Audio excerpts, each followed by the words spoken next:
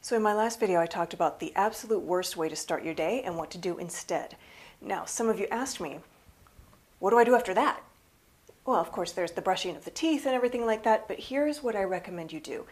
Instead of following a to-do list, which even just thinking about a to-do list makes me crazy, because not everything is of equal weight. One thing on your list of things to do is the most important thing you need to do.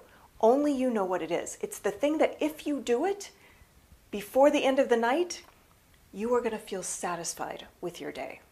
Maybe it's writing a chapter. Maybe it's working on a presentation.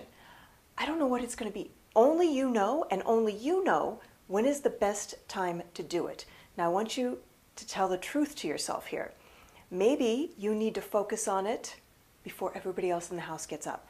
That might be really early. If you do that, you got to go to bed earlier because you still need 6 to 9 hours of sleep, whatever works for you. And if you don't get that, you're not even going to be able to focus and your day's going to be unproductive. So you need to figure out what is the best time.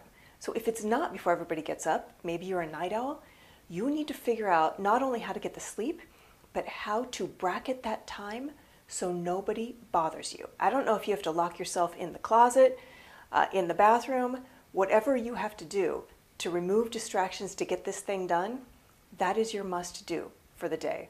And everything else you get done is just gravy. All right. Try that and let me know how it goes.